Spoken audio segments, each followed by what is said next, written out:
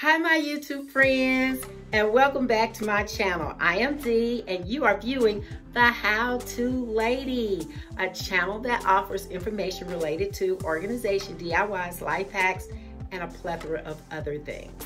So today I'm so excited because we're going to show you how we decorate a mask. Now, if you haven't seen my video, I'm going to link it right up here and I'll link it below so you'll have easy access to it. But we showed you various mask decorations. Well, today we're going to show you how to decorate your mask and make it cute and make it easy to combine with the colors that you wear. So let's get started. If you're interested, stay tuned and we're going to get this ball rolling and we're going to knock it out of the park.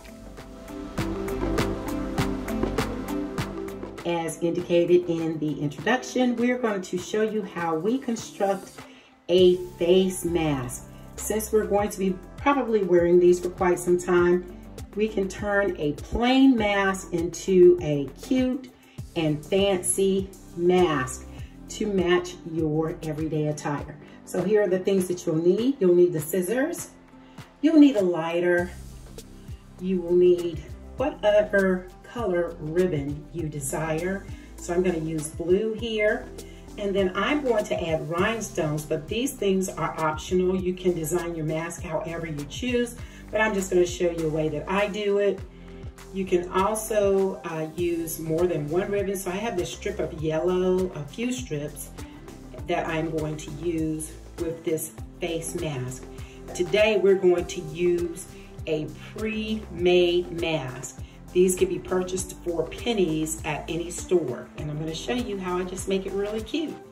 So let's dive right in. As indicated in the introduction, we are going to show you how to construct the decoration on this pre-made mask. Now you can make this actual mask by getting the stretchy material, but today we're using a pre-made mask just to decorate. And if you see my video on mask decorations, it's right up here. You can get that link and I'll link it below so you can have easy access to that video. But today I showed you the items that you'll need. And I've already pre-cut my material. So I have 2 pieces of the blue material that I'm going to use in this design. And what I did was I cut out the length that I wanted. I then folded it over once. And then I folded it over again, and then I cut it on the diagonal so I could get that slanted look on the end. I hope you can see that. And then when you unfold the ribbon, you'll see that you have the V shape that I like for the edge of the ribbon. I have 2 of those blue pieces cut out, and then I have 3 of the yellow pieces that I'm going to use in this design, as well as the rhinestones that I'm going to use. Now I did burn the edges of the ribbon with this lighter so that it will not fray. And I think that's important to keep these cut edges intact. So I've already used these items, so I don't need them anymore. So the next thing we're going to use is our glue gun to put the ribbon or the decorations that we're going to place on the side of the mask. We're going to use the glue gun to put this together. So here we go.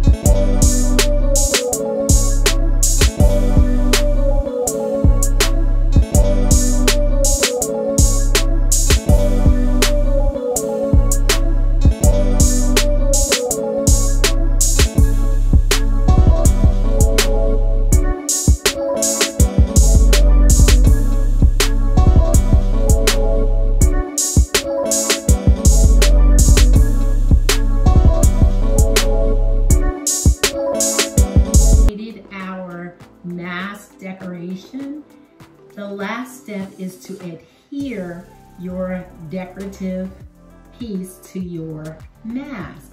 Now you have a couple of ways you can do that. You can either use your glue gun and adhere it permanently, or you can use a small safety pin to adhere it to the inside of the mask. And I like to use the safety pin because, first of all, it's a pin that's going to stay put together. You don't have to worry about it popping loose while you have it on your face, but it helps you remove this when you need to clean the actual mask, and that way you don't disturb your wonderful design that you put a lot of time and attention into decorating and putting together. So I am going to adhere it to the mask, and I'm going to adhere it to the inside. So I'm lining the creative decorative piece on the mask, positioning it where I want it, and then I'm going to come to the inside of the mask and I'm going to pin that piece to the mask, and it goes through pretty easily. One other thing that I failed to mention is that I like to use the wired ribbon. The ribbon that I'm using in this particular design is wired, and it gives you a little more flexibility when it comes to shaping the design and molding the design the way you want it to look on the mask. So I like that. So I've adhered it to the inside of the mask. Now you can adhere it to the outside, but I prefer mine to be on the inside. All right, and then once you're done, you kind of give it one more little fix up, particularly if you're using the wired ribbon. Then of course, however you bend it, it's going to stay in that position. So you tend to bend it when you're trying to adhere it with the safety pin. And guess what? You're done. Your mask looks amazing. Isn't that neat? I love it. So let's try it on. Yeah, I like that. I like that. Go Aggies. Go Aggies. There we go. Doesn't that look great? Hey! Put it up, Aggie pride. This would even look great on a white mask. So I hope you've learned something today. If you've seen anything that you like, please give us a thumbs up. Don't forget to subscribe, and I will see you in the next